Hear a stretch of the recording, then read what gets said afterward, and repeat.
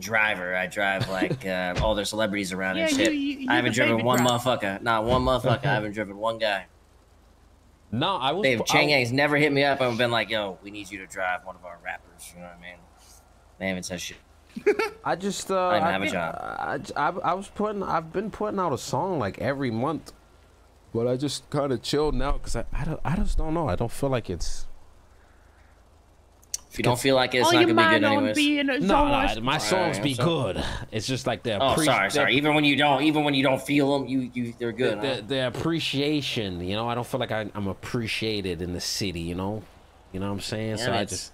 Tell me, Zolo. You were appreciated when you used to make songs, but right now you're not doing jack shit. I'm saying I used to do a lot of songs and I feel unappreciated. I did a lot of songs for people and stuff, so I'm just what like. What kind of things would show appreciation? A fucking ticket. I get what you're saying.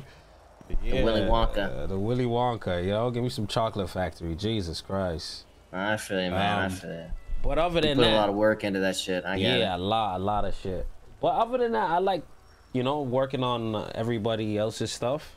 Like, I did some shit for Carmilla. It was dope.